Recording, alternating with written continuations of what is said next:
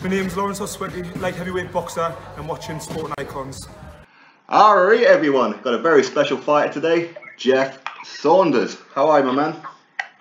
I'm alright, mate. Yourself? I'm good, thanks very much. You enjoying the weather in quarantine? Yes, I am, mate. Absolutely brilliant, mate. Yeah? You managing to do much like runs and all that kind of thing to try and keep in shape? Yeah, so, mate. It's just a bit difficult. Obviously the running part isn't, but the training, like the punching side, it's a bit, it's a bit tricky, without a sparring partner to get your head punched in, or pad man, start to motivate yourself. Yeah. To make some bad situation, that's all I'm doing. No, that's it. And how's the family? Are they enjoying it? Are they enjoying you being around? It's way, to be honest, mate, I'm on lockdown with my girlfriend. Okay. My mum's stuck in Granton area with her brother in Spain. I'm in the house with my girlfriend, and one of the other brothers, Bradley's stuck in Spain, over his other house, and my brother's with his girlfriend, and my other brother is with my nana. Right, okay. Oh, but yeah. And how's Brad anyway? He's good, mate. He's good. I think they've got it hard over there in Spain because their lockdown rules are a bit more tight than ours. So, okay. I think he's starting to feel it a little bit, but he's alright. So, I mean, is this come at like the wrong time for you? Because you were really starting to make like a bit of a comeback after a while out, weren't you? I was, yeah. Like I said, it's been I've only had 2 fights in the last year, but I've been out of action for like almost 3 years. No fault of my own, but yeah. Yeah, it does. It's just like every time the door opens, it's just like someone shooting it again in my face, because I should have realistically had another one under my belt now after that one in February, the 29th. And I wanted to keep on the bounce then, just to keep myself active, get a few more warm-up fights, and then get in with the big lads again. But like I said, it's a shame. But I'm only 20. I'm 28 now. I'm 29 in September, so I've still got a good few years left. Yeah, definitely. To get where I want to be, and it won't take as long. I don't think. No, I need realistically, I need a couple of 10-round fights or 8-round fights, should I say? Yeah. To fire us back up there, so I know where I'm standing. Yeah. Well, in your last fight, you showed that you've still got like a decent engine on you. Yeah, I did train hard for that fight, and I was a good at 5 kilo over my championship weight, 6 kilo. So I did feel that in the ring, but I still got. He was, I know he had a losing record, mate, but he was a tough, durable lad. He took a few kids from the distance, So it was a good fight to come back to. I held me on, but like I said, I still felt a little bit rusty. Just under the lights and cameras and all the rest of it, No, that's right. So, are you still with Frank Warren? I am, yes. Yeah, because I think it'd be like a good idea for Frank Warren, and maybe you guys have already had the conversation, because with like a Northeast boxing on the rise, I mean, with like yourself, Troy Williamson, and Joe Mafosa, and that. I think that Frank Warren could put on a cracking show up here, couldn't he? He could, definitely, yeah. Like I said, there's a few lads that we've gotten about. Even there was my old stablemate, Michael Watson. Oh yeah. He's only had the one. Fight. No, I think he's had 2. Sorry now. But he's got the power to knock people out. You know what I mean? So he can put on a good show. So there is some good prospects up in the northeast of England. So it would be a shame, but. Not to get us all on a big show, to showcase us all. Definitely. It's a shame that Frank and Eddie don't really get on too well, isn't it? So like. I know. But that is what it is, isn't it? We're just gotta just keep training, chipping away, and just take the fights that come. No, that's right. So, can you confirm or deny these rumours that I'm hearing that you're moving to middleweight? I think Box Rex, mate, just putting that out. No chance now I'm moving to middleweight. I'm a middleweight now, mate. So I might be light heavy at the minute, but so I'll be getting down to 10 stone, mate. Yeah? Okay. Yeah, definitely, yeah. Like I said, so I'm not a robot, when I had 2 years out, I didn't think we got our license was going to get back to us, so I've been training in the gym since I was 6, 7 year old. So yeah, I did. I enjoyed myself with a bit of time out, So I did. I went up a few weights, So, but for that last fight there, I dropped, stone and a half to get down to the 10 stone 10. Bloody hell. So I just got to drop another stone and a bit to get down to the 10 mark. But like I say, if as long as I'm active and I'm in the gym and I'm getting the fights there for us, and I've got and my name's on the board, I'll be in training, and that weight will come down because I'm naturally, I know I can get that, that weight, and that's what I've showcased myself at when I beat Stephen Lewis in the British title eliminator, and that's the weight I want to compete at. So it'll take me a bit, but I will get there, definitely. That's it. So do you see yourself like your future at super welter then? Yes, super lightweight now. Yeah. Super lightweight. Yes, that's where I want to be, mate. That's where the titles are for me. Super light. If I can't get that weight, then so be it. I'll have to step up. But that's my goal, to get down to that weight, mate. Oh, okay. So Joe Lords, he wants to be in that division as well, doesn't he? You what, sorry? Joe Lords, he wants to get himself down to there as well, doesn't he? I think Joe Lords is there. I think he's talking about going down to lightweight. Lightweight? Yeah, I know. But fair play to him. He sticks it out. You know what I mean? He keeps everything on point. So there's no reason why he can't. Day before win, Yeah, that's it. Now, when you look around at your stable, because I was speaking with Nik Gittus there, and he's going through each and every one of you. I mean, he slagged you off big time. No, he didn't really. Did he? No, he didn't. No, he didn't. Well, he said that he didn't think that you realise how good you actually are. Right. Yeah. He does tell me that. Just I lose sight of the end goals. You know what I mean? Sometimes. So yeah. That's why he's getting up there. But I do appreciate that. Like you say, I can't fault him for the coach as well. He's second to none. He's always hands on with the lads. He's always got time for them. He puts some hours into everyone at the gym, not just in the group, just individually as well. Yeah. So you can't fault the lad for what he does. So a massive thank you from Nik Gittus for the time he puts into me and everyone else in the stable. Yeah, definitely. And the Winmaker Joe. Joe Lord? Yeah. Lunatic. That's what everyone says, yeah. Like an untrained monkey. Yeah. No, he's good. You know what I mean? He's got a good old work also on him. You know what I mean? And he knows where he wants to get. Yeah. I'm sure he'll get there. Because he's got it all. Yeah, definitely. Well, I mean, you was there, weren't you, with Jamie Bates when Joe Laws punched me in the face when he wasn't supposed to hit me? Yes, I think I was, right. Good shot. Yeah. My turn next, right, when this lockdown's over. That's the one. Yeah, that's the one. Yeah, I mean, he wasn't supposed to like a proper hit me. I was meant to feint and just go down, but he actually proper punched me in the nose. I'm like, Jesus. Oh God, that's good. Yeah, no, he's a good lad though, and April as well. She's quality. Yeah, she is. She's a nice, genuine lassie. April, I've got a lot of time for her. Yeah, she is. Like I say, I don't think I've seen her come unstuck yet when she's been sparring or anything, you know what I mean? She's definitely got the talent, you know, and she's always trying to learn. She's always jumping on with me and training one-to-one and partnering up together, you know, so she's keen to learn and she will, you know, because she takes it all on board and when she's in the ring, she puts everything what she's learned off on the floor into the ring, you know, so she can tell she's listening. So she'll achieve great things, I believe. That's it. Have you had much chance to work much with Tommy? Tommy Hodgson. A few times. Yeah, I think he started coming just at the back end of my camp for the last fight. Yeah. Tommy's a cracking lad. You know, he's a great boxer. Tommy is very, very tidy. Yeah. Like I say, we've only had a few, a couple of weeks, if that, in the gym together at best. You know.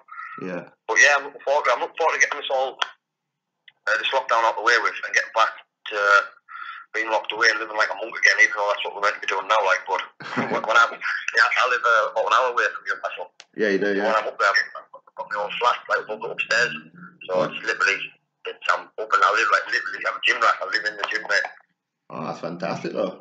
That's what I need. To be honest, I need to be away, locked away in the gym, and there's no distractions. You know. Oh, that's it. So, do you have the motivation that I hear a lot from the lads and whatever in the northeast, that there's a lot of pride representing the Northeast as a whole, not just Newcastle, not just Sunderland, Middlesbrough, Durham, etc., but Northeast as a whole. Of course, you know, we've always been overlooked. Now, I'm talking back from the amateur days, even when I was 11 years old, winning my first national title. It's nice, you know what I mean? Northeast we never really get the recognition, you know, but just the quality of the boxers that have come from the amateurs to the pros, they actually have, we're a force to be reckoned with now, you know. We don't get, you know, recognition from the big time promoters, like you say, the big shows and whatnot. I know Eddie Earn's starting to put a few more now, but see, when I first turned over 4 and 5 years ago, there wasn't really much coming about, you know. So, but yeah, I love representing the North East, you know, definitely do. Yeah, that's it. And what about sparring as well? Because obviously with like lightweight, super lightweight, welter, super welter, there's loads of you guys here. So you've always got good sparring on your doorstep. Yeah, that's correct. Yeah, it's not too far away to drive all us. You know what I mean? We're always in each of the gyms week in, week out. So we do get our fair share of good sparring. But even just in my stable alone, for me alone, sparring's brilliant. Yeah, that's right. So I mean, with like a super lightweight, could you see you and Lewis Ritson getting it on one day? Of course, definitely. Yeah. It's a bit down the pipeline for me, you know what I mean? Because he's flying at the minute. I'm not going to take anything away from Lewis because whatever he achieves, mate, is absolutely phenomenal. You know, he's doing really well. But like I say, like I've had like I said before, I've had a few years out now. I need to get some solid rounds under my belt. You know, get the pipes blown out, mate, and then, like I say, when I'm ready, I will step up and I will fight anyone Britain domestically to catapult myself on the European and world stage. Yeah, that was my next question. So, you plan on going through the gears, get like the British, Commonwealth, European, and then look at the world? Do you know, I'd love to take them all. I think every boxer would like to get them all. The British title, you know, I think that's every British boxer's dream to get that Lonsdale belt. If they say they're not bothered about it, I think it's on the lie or they shouldn't be in the sport because who wouldn't want to have that? So yeah, I would love to get the British and then progress and get the Commonwealth and do it all properly, but I'll just take it as it comes, and if the title shot comes, I want to take it. As soon as I'm ready and someone says, right, you can have this IBF Intercontinental, I'll say yes, you know. I'm not going to turn it down when I'm ready. No, that's right. So I'm not getting any younger now, mate. No. Have you had like these conversations with Frank recently, have you? Right. Not so much really, because like I said, I've been out the ring. I've been out the gym and the ring for not so much the gym, but I've been out the ring for a number of years. So talking about a couple, but it's too much too soon. I think I want to feel right in myself and getting in there because I know I've got the talent to back it up. Yeah. I need the rounds just so I know that I'm ready in my head. You know, there's no point walking down to that ring thinking you're going to get a good eye. No chance. That is true. That no, is 36 minutes, mate. It's a long time to run away from someone. Believe me. That's very, very true. I mean, again, you're still undefeated, though. Yeah, of course. Yeah. Which is always good. It's always a bonus. Yeah, that's it. Is the undefeated record, is that important? Is it? Or is the end goal more important? I don't know. I think obviously everyone would like to be undefeated, you know, and it's got a good ring route, but you need, if you haven't got any big names against it, you know, it is what it is, isn't it? It's just fucking, excuse the language, I don't know, it's best, I think, it doesn't matter. I say if I was in a big fight next year, and for instance, my first title, and I got beat, I wouldn't be fussed, you know, because at least I know I was up there with the best, you know. Yeah. It wouldn't really bother us. I know I'll just come back stronger from that, you know, but it's nice to see you undefeated, yeah, of course it is, but like you said, you're better off if you were undefeated with a few belts on your head. Yeah, that's true. How much advice do you get from, like, Brad? Too much. He drives me around my bench. Really? He only wants the best for us, that's all, you know, but when it comes from, like, brother relationship, you know what I mean, sometimes you can get a little bit deep, do you know what I mean, but at the same time, I do take it all on board, but, I think it's just because he wants to do well, you know. Yeah. Well, mate, he's a phenomenal fighter. Sorry? Brad, in the boxing ring, just phenomenal. Well, Bradley was, yeah. Yeah. He was my best sparring partner back once over. He was. Yeah, Yeah, it was, yeah. But well, we've had a fair few fights. But no, he was. It's a shame like he couldn't what's it called, the word for it, reach his full potential, you know, because he definitely could have brought a lot of titles back home, definitely. But like I say, the amount of years and the number of about 200-300 amateur fights, I think. Yeah. You know, take a toll on anyone's body, you know. So it's just a shame that obviously injuries, picked up a lot of injuries. How he did, and just happened what happened. Do you know what I mean? It's a massive shame, but it's got it's boxing for you, isn't it?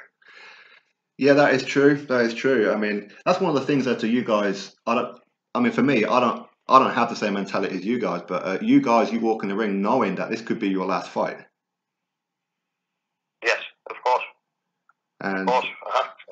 The people say it's not just about the boxing, it's not about the fight. The people forget it's about it's the lead up to the fights, you know. The cutting water, the cutting food, and then do the hard spars the week before, and your body, because when you're doing all these training sessions like 2 weeks, a week before your actual fight, you haven't got the nutrition in your body what you have on actual fight night, because you've been waiting, you've got all food, and you're taking heavy shots off sparring, and I think they're the ones that actually do the damage, you know, in your training camps, all the sacrifice and everything you put your body through. And then obviously on the fight night, little gloves, little head guards, obviously, yeah, that will take its toll as well. But I think the lead up as well, that's quite dangerous to the boxing. I see. So does your missus and that like to support your career? Of course, yeah. Yeah. She loves it.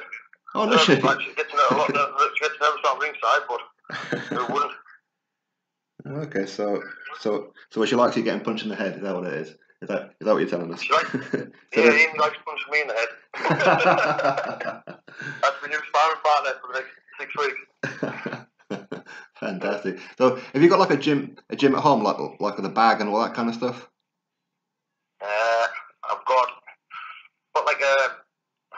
I've just put a video on my Instagram stories. It's like someone else stands on the floor. It's like half a man. Right. Half a man. I just have a few chip shop fights with. Good though, I let it out. It does his job. Yeah. Well, you've seen Joe Law's gym at his gaff. Yeah, it's brilliant, isn't it? It's really nice, isn't it? I know. He must have knew we were on lockdown, that's why I got all after. But like I say, if I go in my back garden, I think any boxer would have one in the back garden, mate. No excuses then, have you? No, exactly right.